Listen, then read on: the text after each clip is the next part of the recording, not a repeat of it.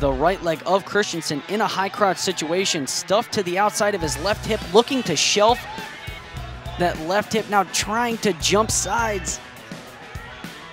And now he needs to hook that bottom leg, does so, and he's gonna wanna peek that head out, and great technique on.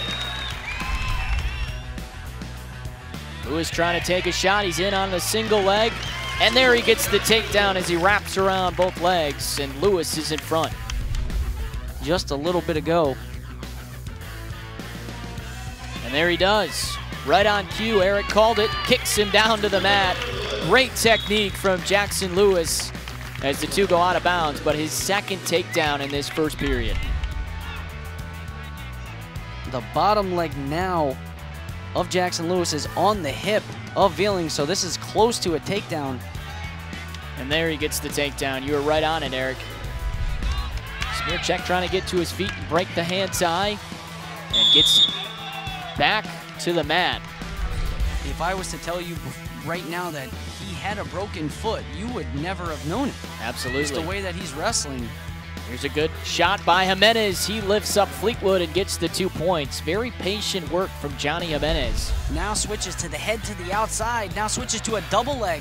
Comes up to his feet, and Fleetwood gives up the takedown. Second takedown for Jimenez, working well.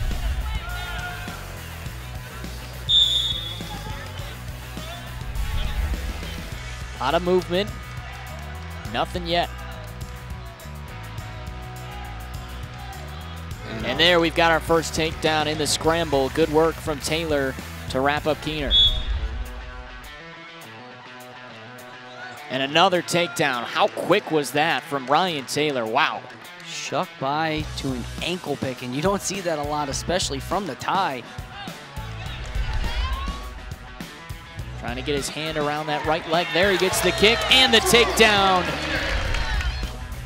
And this is where Haran's been locking his hands, but this is very close to a takedown here. This might have.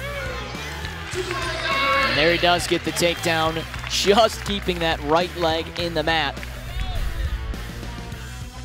And I am glad that I don't have to make that decision.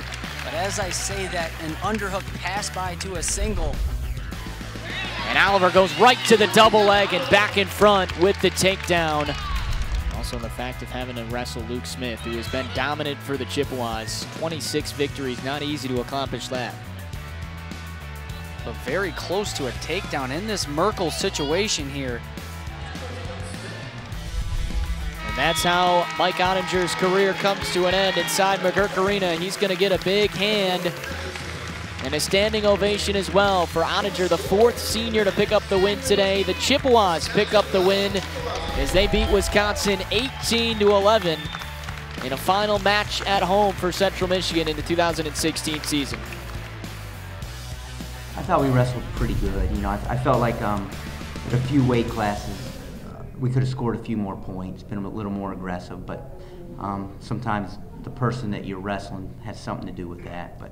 But I was happy to get Brent back out there, even though he didn't win. He needed to get back on the mat, and we needed to get him back out there trying to get him going for the MAC tournament. So that was a real positive. I know he's not happy with the way he wrestled, but you know, you can't take 3 weeks off with an injury and then feel like you're going to come back and be the same guy. It takes a little while. So, but I felt like for the most part we wrestled pretty good.